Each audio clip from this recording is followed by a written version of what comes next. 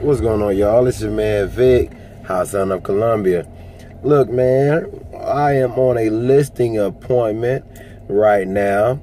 I'm in Irmo, South Carolina, getting ready to meet the sister of the homeowner. The homeowner, she lives, out of state right now for her job, so she wants to sell her home. She had a renter in it, and hey, she's just tired of the headache dealing with the renter.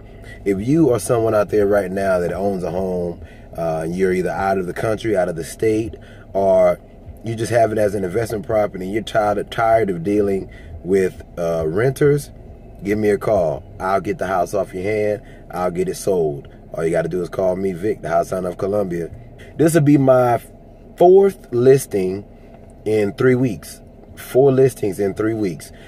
All right, guys, so just walking around the perimeter. Sound like I'm still in the Army talking about the perimeter. But yeah, I'm just walking around on the outside, checking everything, looking at everything. All right, so this is gonna be the new listing here. All right, so we're just gonna check everything out. My wife is just pulling up. Notice, if you see my videos, you know, 2-car, look. I like being on time. And on time don't mean we be here at 5:30. The time we're supposed to meet. On time mean 5:20. That's what they say in the Army. If you're on time, you're late. If you're early, that's when you're on time. So I did accept to go ahead and sell the home. Because there was some things, like I said, that intrigued me.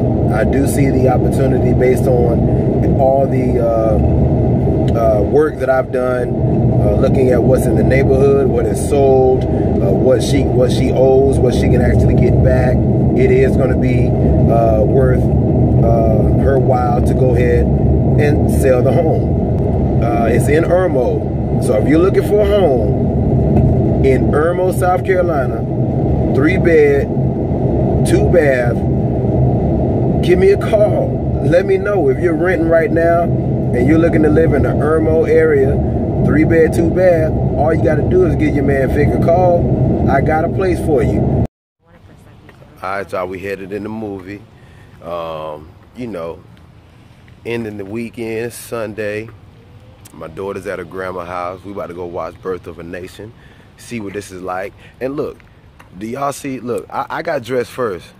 My wife, she always be wanting to be like me, dress like me, act like me, which that's not a bad thing, acting like me. I don't want to act like you. It's okay, baby. I mean, when you've been with somebody almost 8 years, hey, the good things rub off on them, I guess. All right, so we're going to give you our critique on Birth of a Nation after we are out of the movie. All right? Yo. Man, I said I was going to give y'all our critique on this movie, but what I'm going to do first is talk about my critique on this damn food. Hey, let me listen. Now, this is the reason why people are going to the Fire Stick. I have a Fire Stick at the house that I I jailbroke on my own. And so, what they gonna do? Listen, I went ahead and got a Fire Stick and got all the movies and everything, anything I want, anything I want on there. Okay, so that's why people don't need cable no more, and that's why people stop going to movies. Listen to this, y'all.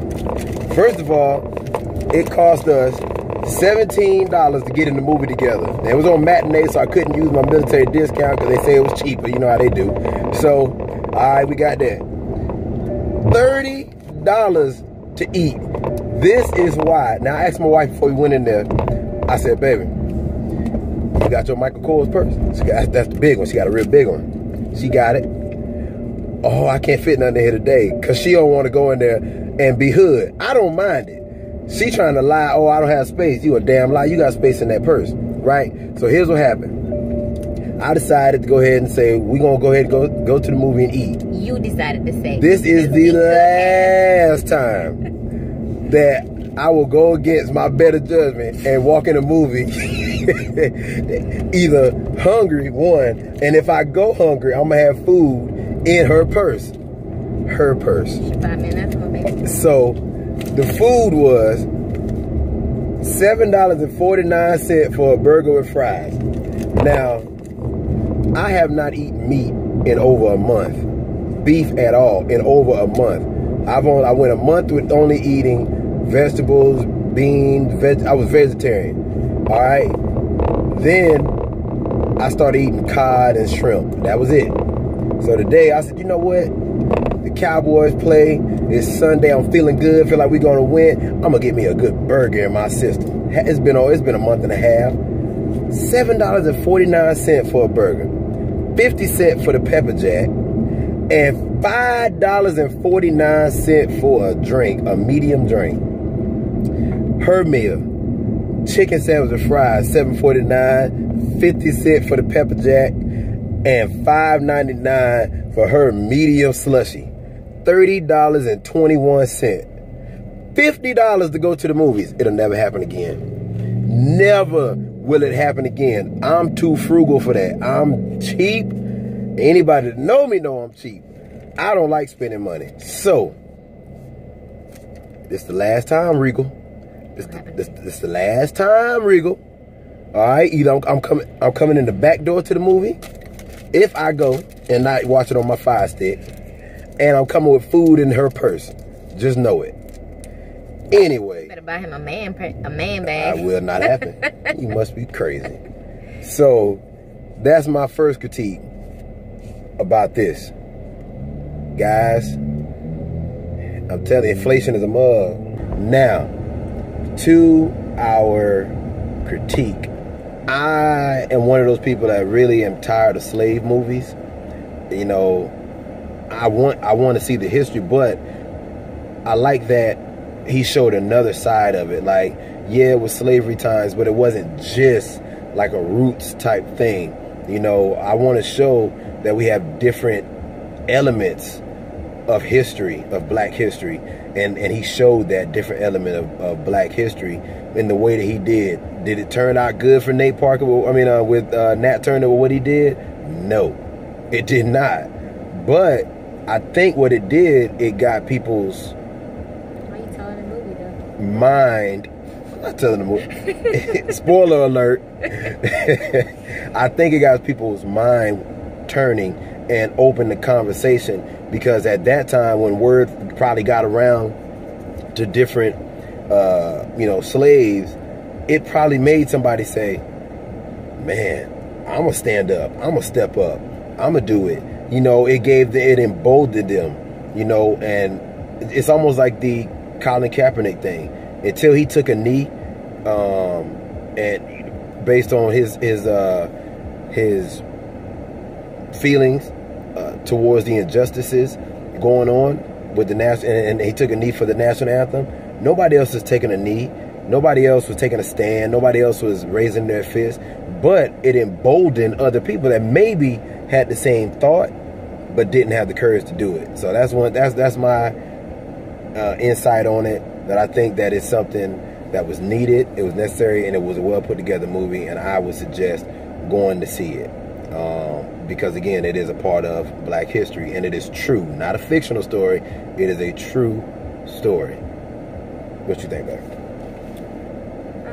I think it's one of those things, you know, like how people say you don't really live your life for yourself, you live it for other people or as a testimony for someone else. I think it's a true definition of that. Like, even though, like you said, it wasn't a win for him at the end, but really it was a win for all people. So what he did was he started the movement, or gave people the mindset to want better and do better. So he planted that seed to other people, into other people, basically. So it was much needed, and it was a great movie. So yeah, I think you should go see it. I mean, it is a movie that you might walk out like, how should I feel right now? That's what Felicia said. Like, how should I feel? I don't know if I should be angry or sad. Should I cry? Should I be hurt, sad? It did take you through a lot of emotions. A lot of different emotions. And this one here will cry. And it's not just that movie. On movies, you know, love stories and all this other stuff. I'm like, really? Are you crying? You know, but Anyway, we're not gonna make this too long. We're about to go in here and we're gonna show you how the house is coming along for our client that will be closing here pretty soon. Abney Hill Estates, great neighborhood, a basement home. So we're excited about that. And I have to hurry up because at 4:25, the Cowboys play the Green Bay Packers. Shut up. The Cowboys lose. Hey, don't be disrespectful. The Cowboys lose. In the words of Stephen A. Smith, don't you be disrespectful. So